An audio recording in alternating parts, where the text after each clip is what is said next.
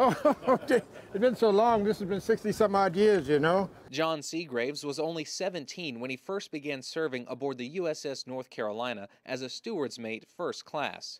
The duties of the black sailors, either cooks, servants. He refused those jobs, and eventually he worked his way up to become a 20-millimeter deck gunner. This picture of Seagraves that was taken just after he helped shoot down a kamikaze pilot would later inspire his son David to write his father's story. I really didn't know that much about my dad until I started this, and I was 50 years old. David Seagraves says his father never talked much about his service. I just assumed that he had just served on the ship and, in no particularly spectacular capacity, only to find out that he was a hero. On April 14, 1945, a Japanese Betty bomber was hurtling toward the ship. And as I was firing, I noticed the traces going toward the plane. The plane kept coming.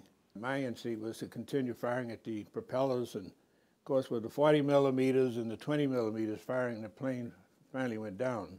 The plane hit the water less than 100 feet from the ship. What makes Seagraves' story unique is the opportunity he and his crew were given to work on deck. As far as I know, I think we were the only black crew that was on any ship as far as 20 millimeters. In Wilmington, Kevin Riopel, News 14 Carolina.